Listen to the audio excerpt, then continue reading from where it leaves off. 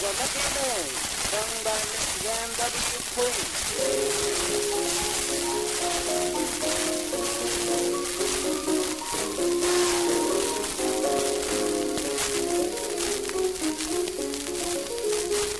In the Catskill Mountains, Rip Van Winkle slept for 20 years. At home he couldn't get along with his wife. It appears they used to fight both day and night.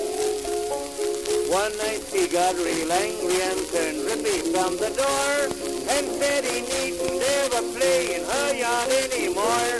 She told him he could take his clothes and go. Oh, Rip Van Winkle was a lucky man. Rip Van Winkle went away and slept for 20 happy years in the mountains. So they say how lucky. Rip Van Winkle had a lovely sleep. Deny it if you can. While his loss they were deploring, he was in the mountains snoring. Rip Van Winkle was a lucky man.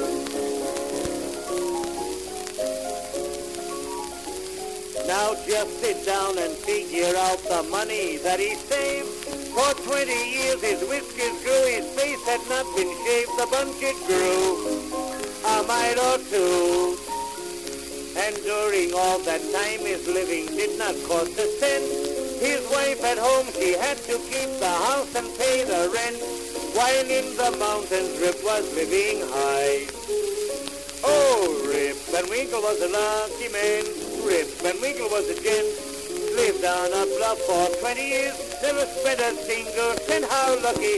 Rip Van Winkle had a lit 5 cents. Deny it if you can. While his wife was spending money, he was in the land of honey. Rip Van Winkle was a lucky man. He never had to ride in any overcrowded car or smoke those generously good infantile style cigars. He didn't take or buckwheat flakes. He never had to listen to those ragtime organs play or read about 200,000 extras every day. Omega oil is very good for shoes. Oh, Rip Van Winkle was a lucky man.